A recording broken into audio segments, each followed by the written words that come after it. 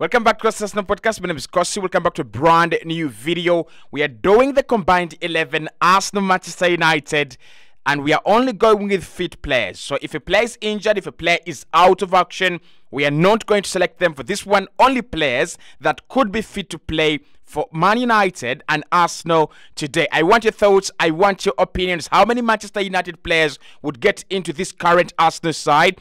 I think Man United have done well in terms of squad building. They've been quite on point. I think Erik ten Hag is doing a very good job when it comes to recruitment. The likes of Rasmus Højlund, the likes of Casemiro, the likes of Sofyan Amrabat, I like as well.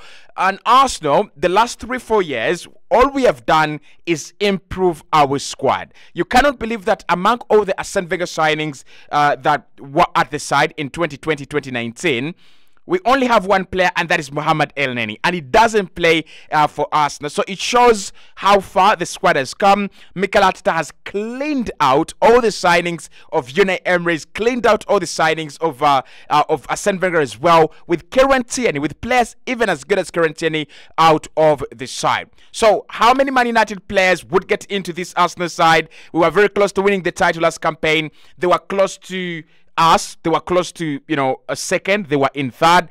And I think the gap between these two teams might not be that huge. So I might have 5 Manchester United players and around 6 or maybe 7 Arsenal players and around 4 Man United players in this one. So let's start off with the goalkeepers right away.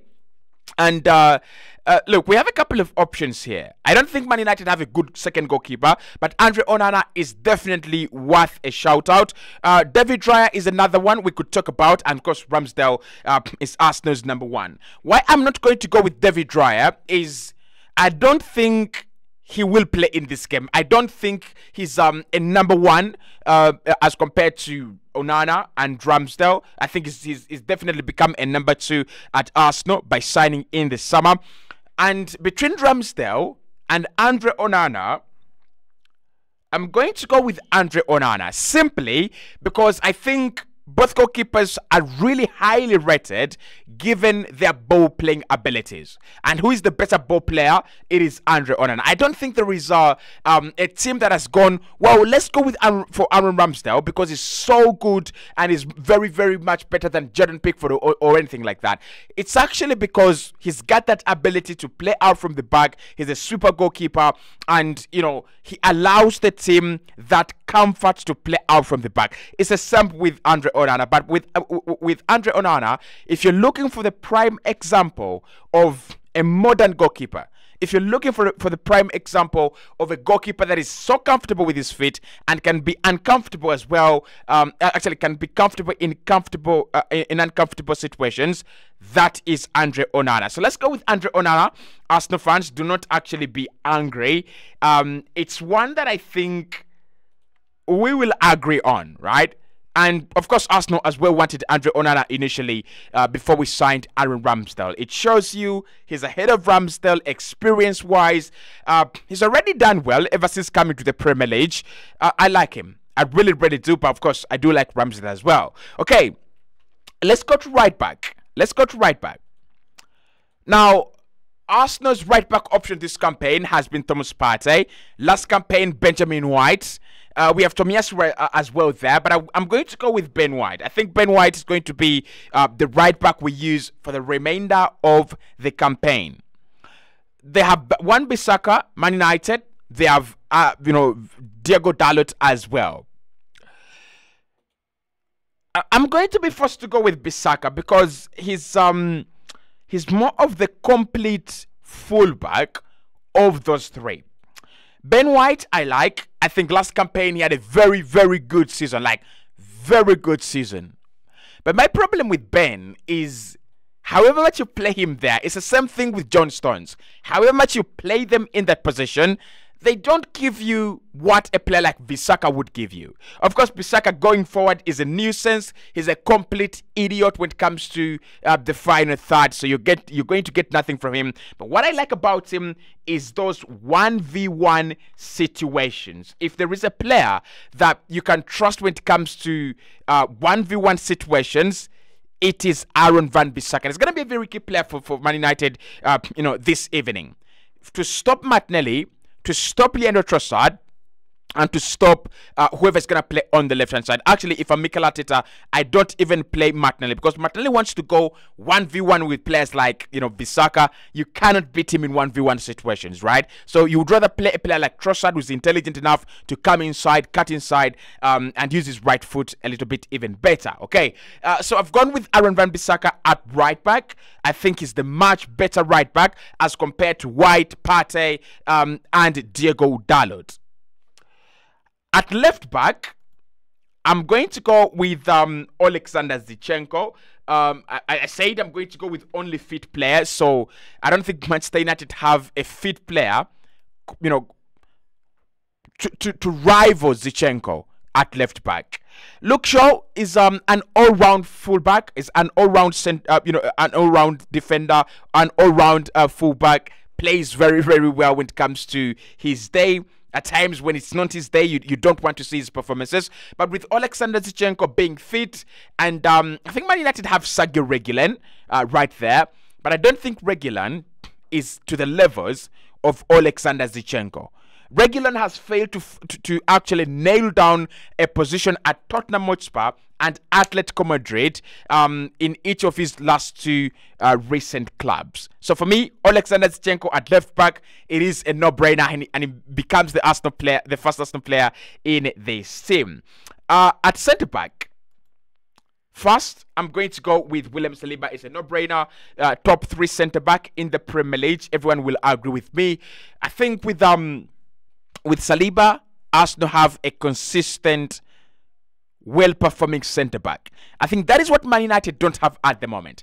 Lisandro Martinez is good, but he has his deficiencies, and those deficiencies are the reason why time in, time out, he actually struggles.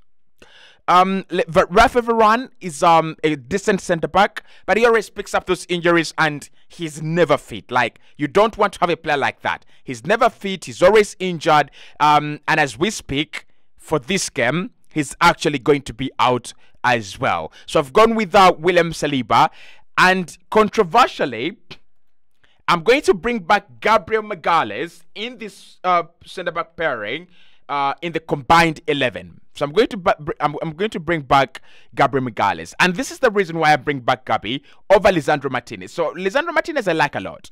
He's aggressive, he's very decisive, and if you have him in your side, you can be rest assured you have a centre back that can bully defenders. But my problem with Lisandro is he's reckless. He's reckless as a player, and his deficiencies are starting to show every single time in the Premier League. When he had just come in, we all thought he was this kind of invisible, this kind of energy, power. But now, after Salah destroying him last campaign, we have seen a couple of few poor games from him, right? Kulusevski in the Tottenham game almost done him. I think he was very, very poor in that game. Again, he was poor in the Nottingham Forest game. So slowly but surely, we're getting to see the poor side and the weak side of Lisandro Martinez. And again, he's going to be a key player for Man United without Rafa Varane this evening. Now, in midfield, this should be a no-brainer, by the way. In midfield, it should be a no-brainer. Rice over Thomas Partey. I'm not going to play Rice and Casemiro in the same team. I've gone with Declan Rice. And why I've gone with Declan Rice in this one, the start of the season for Casemiro has been a little bit uninspiring and demotivating. And if you're Casemiro, or if you're Man United fan, and you look at how Casemiro has actually played in this, in these 3 games of the opening campaign, you should be worried. You've got to be absolutely worried. Why? I don't think Casemiro has given us the best of himself, right? It's not the Casemiro we saw last campaign, the Casemiro breaking up play, the Casemiro, riding the midfield. Yeah, it could be the fact that he's been left isolated by the introduction of a player like Mason Mount.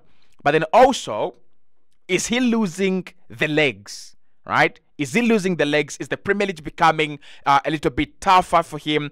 And is it eventually catching up with him? On the right-hand side of this midfield will be Martin Odegaard.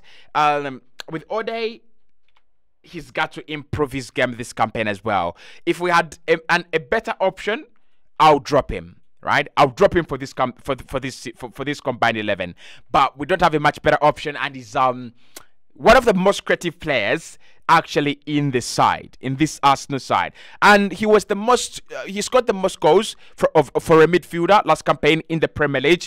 So should he continue to do that, he's going to be a key player for Arsenal, no doubt, this campaign. Okay, to complete this midfield is Christian Eriksen. I think people actually forget how important Eriksen is to Man United, but also people forget how good Eriksen is and how he has been throughout his career at Tottenham and Man United, at Inter Milan, wherever he's gone, he has been an absolute gem of a player. And the fact that he plays with that kind of heart condition, it's phenomenal. It's purely phenomenal. So I'd love to have Christian Eriksen as my box-to-box. I'd love to have Odegaard as my 10. And I'd love to have Declan Rice as my defensive midfielder. Why I've not gone with Bruno Fernandes? He's a captain, just like Odegaard. And I don't think they necessarily cannot play together. Why I've gone with without Bruno, it's that uninspiring character when the team is going down. It's that uninspiring character when the team is losing, is on the losing end.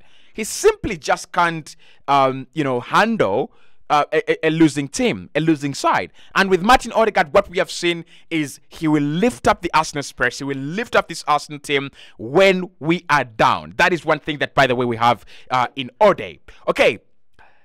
On the left is Marcus Rashford, okay? Let's agree on this one, because we might be tempted to go into the debate, but it's Marcus Rashford. Why I like Rashford over Trossard and over Martinelli, it is pace. His pace and his, speed is unmatched. Like, he's one of the quickest players in the Premier League. Martinelli is very quick, like lightning quick. But I like Rashford's pace, and I would take Rashford every single day over any of the left wingers we have at the club. My problem with Marcus Rashford is, as a striker, as a forward, why aren't you getting the numbers that you are supposed to be getting? He misses a lot of chances. He's one of those players that, at times just disappoint you. But Marcus Rashford has got the ability to be on the Ballon d'Or podium someday, if he can continue the good run he had last campaign and just be consistent. Like, good last campaign, very poor this campaign, right? What actually differentiates him from Saka? Saka has lows as well, right? And his lows are also low. But on his low, Saka has an impact in the team. On his low, Marcus Rashford does not have an impact on the team. That is my problem with Marcus. Okay, right wing, then it is Bukayo Saka, the star boy. Both of them actually affected the games last campaign, but Saka's cracker was unbeatable. With Bukayo Saka over Anthony, it's a no debate, right? You could debate Rashford over Trossard. You could debate Rashford over Martinelli. And there is a valid point, because Martinelli had a full good season. Rashford had a half good season, right? But I'll still go with Rashford. With Saka, Anthony, Jadon Sancho, I just don't understand how Man United are scouting players on the right-hand side. I just don't understand, because you've spent 80 plus million on Sancho, didn't work out. You try to play him on the left and as a centre forward, by the way, as well, just to make sure that the money comes out.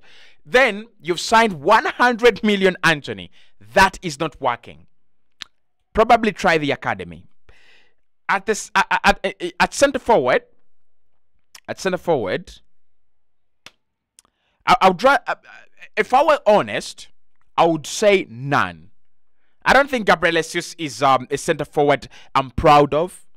I don't think Edin Ketia is a centre forward I'm proud of, but I'm not proud of either of the Manchester United centre forwards, like Anthony Martial, Rasmus Holland. I've not seen Rasmus Holland. But he's not done it anywhere to prove that he's going to be the next Vlahovic for the Premier League, the next Erling Haaland, okay? But the profile of Holland and the profile of Gabriel Jesus are kind of very similar. But then I'll have to go with Gabriel Jesus because he's done it in the Premier League. He's done it on the big stage, and he's won some important silverware for with this kind of system. That's the only reason why I would go with Gabriel Jesus. So there you have it. I've gone with 2 players for Man United in defense, actually Onana and Bissaka. I've gone with 2. 1 in midfield, 1 up top. So 4 Man United players, and I don't think I'm being a little bit harsh here. If you look at these 2 teams and you compare them player per player, quality wise, I think Arsenal are a little bit ahead of Man United. But eventually, I think United will get there. I think they will get there.